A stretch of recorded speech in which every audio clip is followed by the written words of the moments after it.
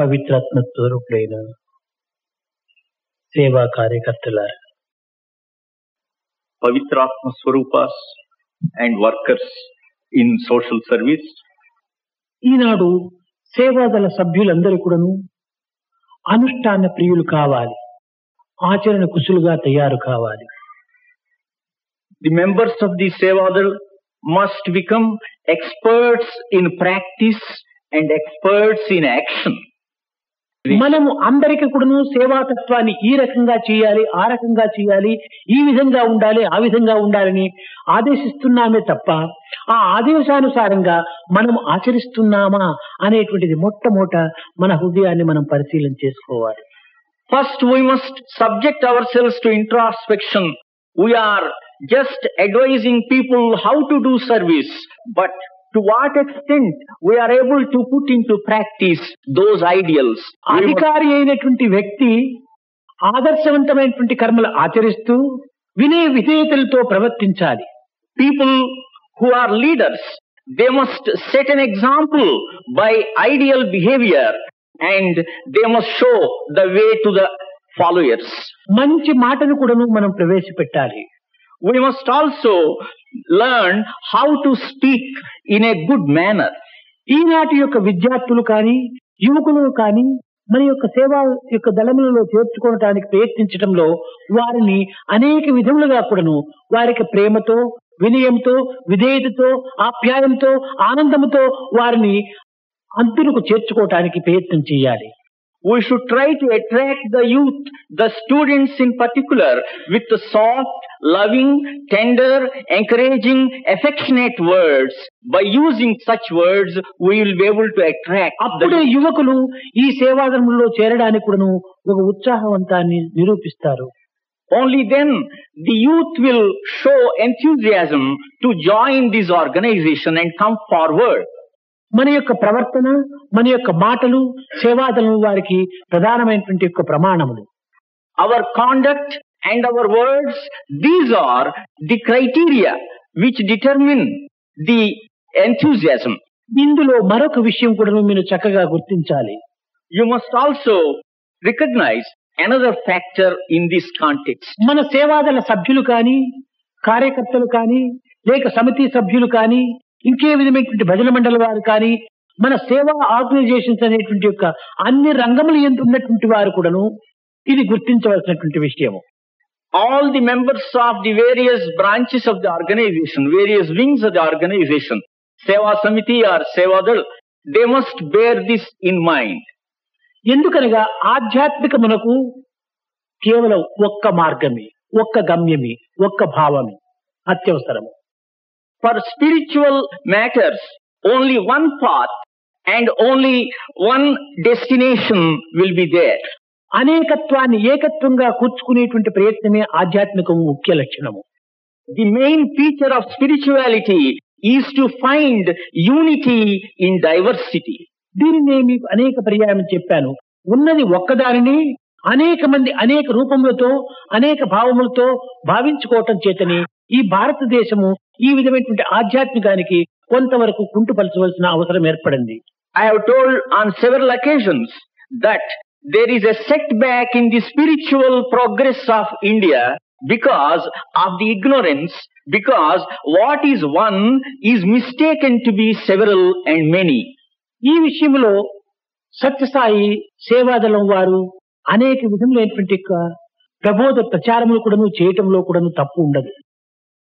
And it is but proper that the Sathya Sevadal goes on propagating this attitude of finding unity in diversity.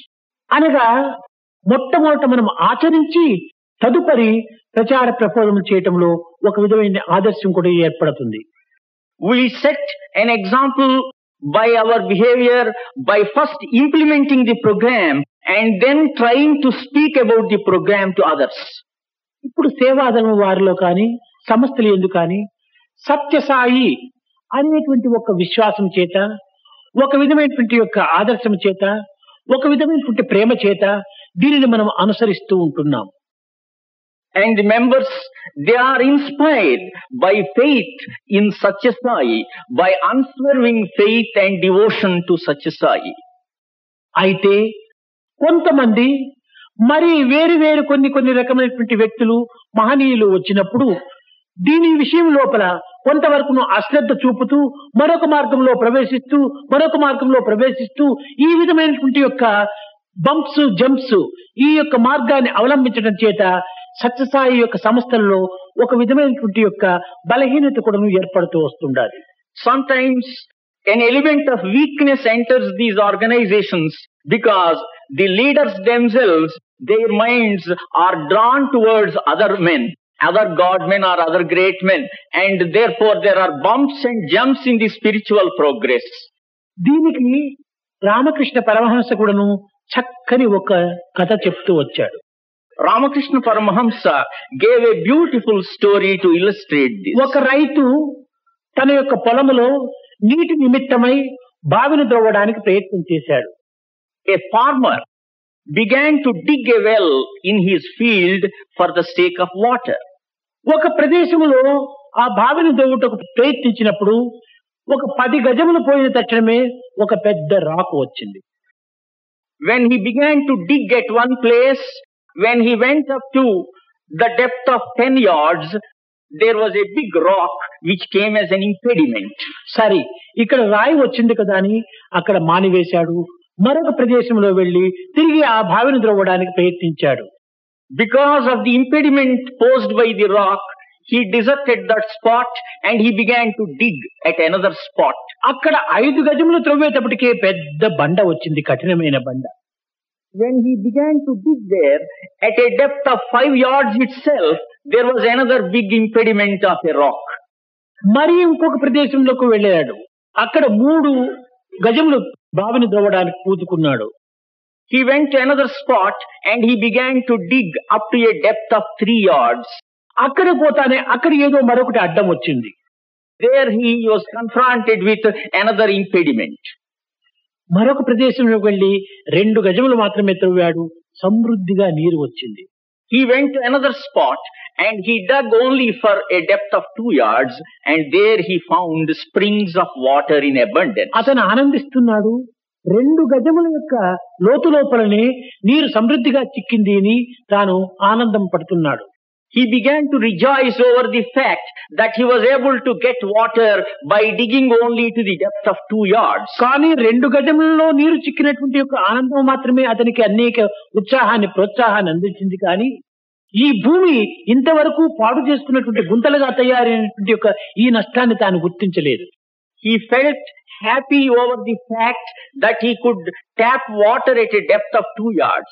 But he did not take into consideration the loss caused to the field by digging at several places to a depth of 10 yards. 10, అక్కడ 5, అక్కడ 3, ఇక్కడ 2, 20 గజాలు ఒకే దగ్గర తొక్కింటే ఎందుకు నీరు వచ్చిండదు?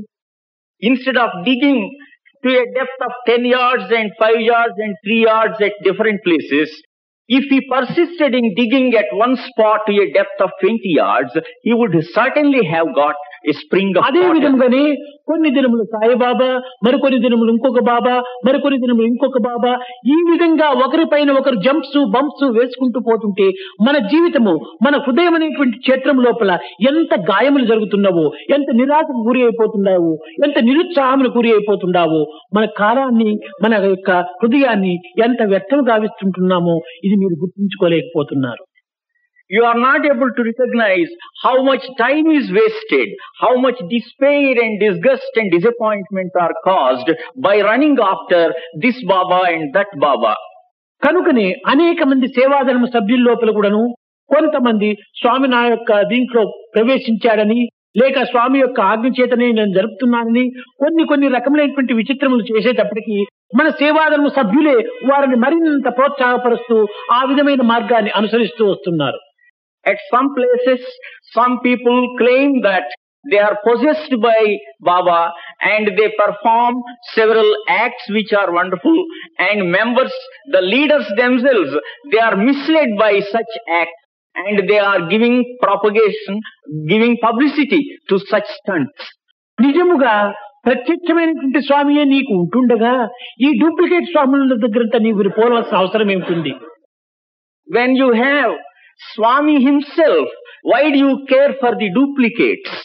కనుకని ఈ విధమైనటువంటి దీంట్లో కూడాను సంస్థల వారు కొన్ని రకమైనటువంటి అయోమయ స్థితి లోపల అవస్థలకు పాలవుతున్నారు. Some organizations are in a state of confusion, utter confusion in some places because of this kind of behavior. మనం ఒక్క మనసుతో ఉంటుండాలి. రెండు మూడు మనసులు మనం పెట్టుకోకూడదు. ఒక్క మనసుతో ఉంటుండే మనం ఇన్ని అవస్థలకు గురి అయిపోతున్నాం. ఇన్ని అనేక మనసులు మనం అభివృద్ధి గావించుకుంటే ఇంక ఎన్ని అవస్థలకు గురి అయిపోతామో చెప్పుటకు వీలు కాదు. The best path is single-minded devotion.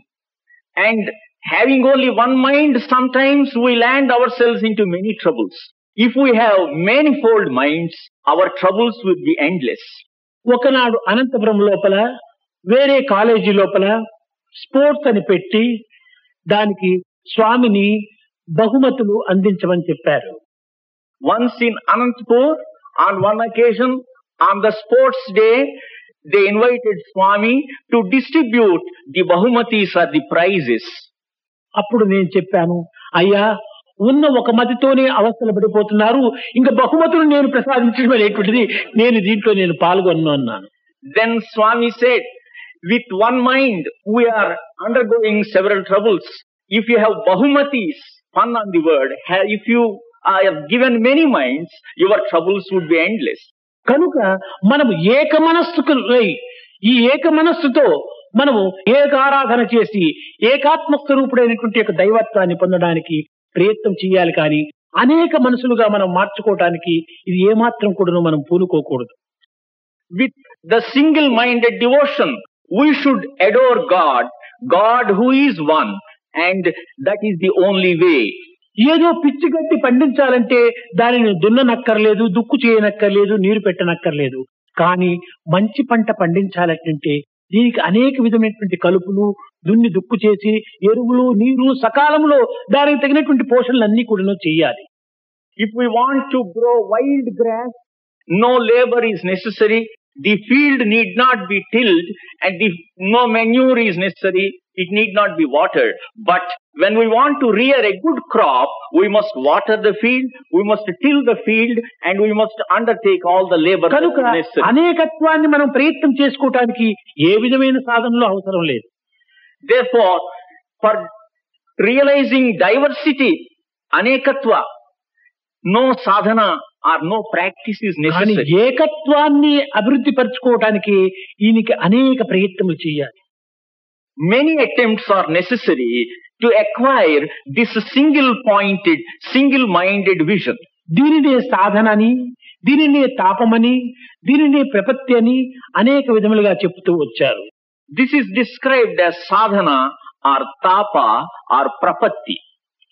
ఈ విధమైనటువంటి ఏకత్వానికి మనం పోయేటువంటి ప్రయత్నం లోపల సేవ ప్రధానమైనటువంటి యొక్క మార్గము. Seva is the most important path which enables us to recognize the principle of oneness. ఈనాడు సేవాదళ సభ్యులందరూ కూడా వర్క్ ఈజ్ వర్షిప్ కనుక మొట్టమొదట దేహంతో వర్క్ చేయాలి, మనసుతో వర్షిప్ చేయాలి, హృదయంతో విజ్డమ్ లో చేరిపోవాలి. Sevadal workers must cultivate these three ideals: work, worship and wisdom. ఈ విధంగా దేహంతో పని చేస్తూ మనసుతో భగవత్ చింతన చేస్తూ హృదయంతో ఆనందాల్లో లీనం కావాలి. Working with the body and worshipping God, we must attain the state of ananda. అయితే వర్క్ చేయకుండా వర్షిప్ అనేటువంటిది మాత్రం చేరడానికి వీలు కాదు. But without work, it is not possible to worship. Work ఒక ఫ్లవర్ వంటి. Work is comparable to a flower. ఈ ఫ్లవర్ ను మనం డెవలప్ చేసుకుంటూ ప్రొటెక్షన్ చేసుకుంటూ పోతే క్రమక్రమేణా ఆ ఫ్లవర్ లో ఉన్నటువంటి రేఖలు రాలిపోయి క్రమక్రమేణా ఒక పిందె అనేటువంటి ఒక ఇదిగా తయారవుతుంది. By developing this కాయగా flower, తయారవుతుంది. by developing this flower, in course of time, the petals drop off and the tender fruit develops.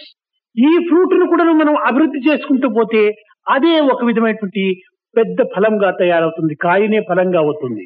So this tender unripe fruit in course of time becomes mellowed into a juicy fruit.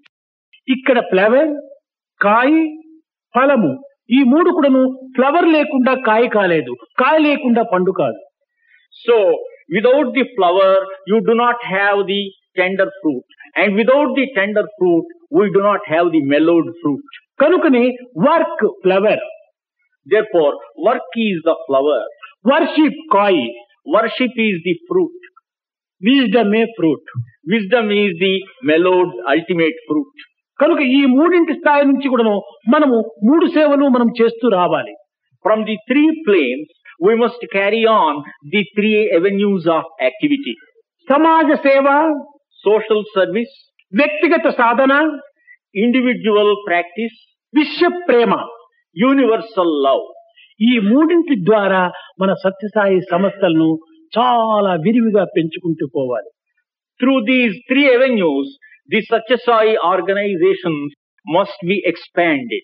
ఇతరులను ఉద్ధరించాలనుకున్నప్పుడు, ఇతరులకు సహాయం కావాలనుకున్నప్పుడు, ఇతరుల యొక్క దుఃఖమును ఒక నివారణ చేయాలనుకున్నప్పుడు కొంతవరకు మనం కర్మ మార్గంలోనే ప్రవేశించాలి. In order to alleviate the suffering and the distress of others, in order to comfort others, we must undertake this karma marga. అదే విధంగానే కష్టజీవులను మనం ఉద్ధరించాలనుకున్నప్పుడు మనం కష్టంలోనే దిగాలి. When we want to help people who are in distress, we must also be prepared to undergo that distress. కనుక మొట్టమొదట మనము work, ఈ work మార్గంలో మనం ప్రవేశించి ఆ వర్క్ ద్వారా మనము పవిత్రం గావించాలి. Therefore, we must first enter the field of work. ప్రేమ స్వరూపులారా, ఈ గడిచిపోయినటువంటి యొక్క సమావేశముల కంటే కూడాను ఈ సమావేశాన్ని మరింత పవిత్రమైన ఒక సార్థకమైనటువంటి యొక్క సమావేశంగా మీరు భావించి ఈ సమావేశం నుంచి నేను కూడాను మీరు ఈ సమావేశంలో నిర్ణయించినటువంటి కొన్ని నిర్ణయాలను ఆచరణలో పెట్టటము, పెట్టించటము, చేయటము, చేయించటం కూడాను జరిపించి మన సంస్థల యొక్క అభివృద్ధిని విరివిగా పెంచి దేశానికి సరి అయినటువంటి యొక్క నాయకులుగా ఆదర్శంగా నిరూపిస్తారని ఆశిస్తూ ఆశీర్వదిస్తూ నా ప్రసంగాన్ని విరమిస్తున్నాను. Pavitra Swarupas, I bring my discourse to a close that you will regard this conference as something different, as more sacred, more significant, and you make a resolution that you should implement all the conclusions that you have arrived at this conference and thereby expand the organization. And in that hope and with blessings, I conclude this discourse. Govinda Gopal प्रभु गिरिधारी,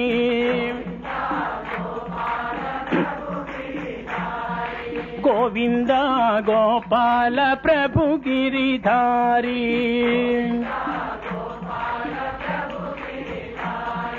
गोविंदा गोपाल हृदय विहारी,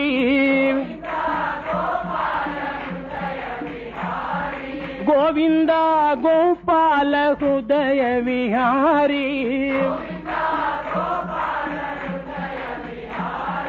गोविंदा गोपाल प्रभु गिरिधारी, नंद किशोरा नवनीत चोरा, नंद किशोरा नवनीत चोरा, हृदय विहारा बड़ा चित चोरा, हृदय विहारा बड़ा चित चोरा, गोविंदा गोपाल प्रभु गिरिधारी, गोविंदा गोविंदा गोपाल प्रभु गिरिधारी, गोविंदा गोपाल हृदय विहारी, गोविंदा गोपाल प्रभु गिरिधारी.